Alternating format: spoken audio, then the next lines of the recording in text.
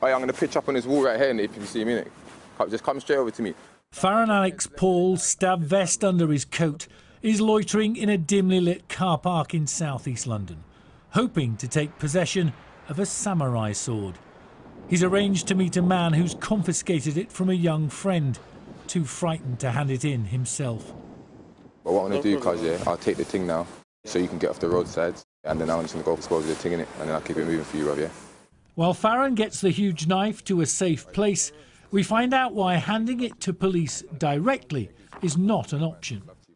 If I didn't know about him, that knife would still be on the roads right now. Do you know what I mean?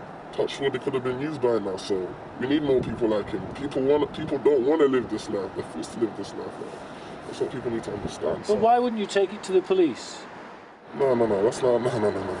Because the police ain't no good support. You know what I mean? They'll probably point the finger at me. I'd leave my house with it within 2 minutes. They'll search me anyway to find it with me. How would I then explain what my purposes are with that? Do you know what I'm saying?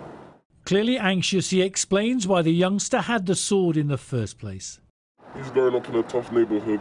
Not everyone has the same opportunities, you know, family, love, all of that stuff. So you fall into a gang and you fall part of it. So obviously, a young man like him needs someone who can be that figure to say, yo, you can actually do something else, give me that.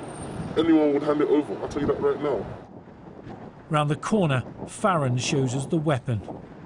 This has been sharpened, you can tell. You see the bits down there?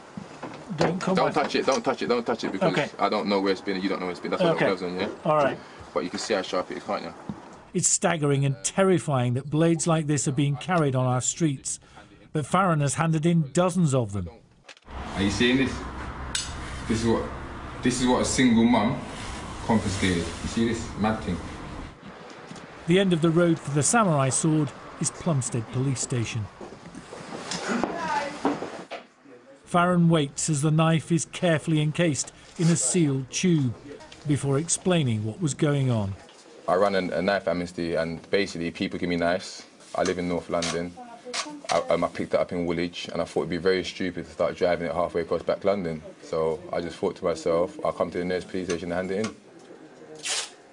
Job done, he told us why a father of 2 young children puts his life on the line time and again.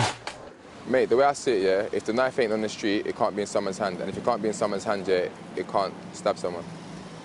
Because you have been attacked with a knife, haven't you? Yeah, I've been attacked with a knife, yeah. 2 times, 2 separate occasions.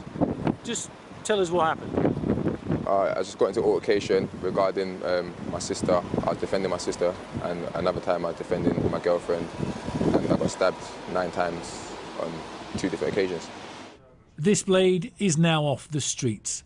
Many, many more are still out there with people prepared to kill, and they're unlikely to hand them over directly to police. David Bowden, Sky News in southeast London.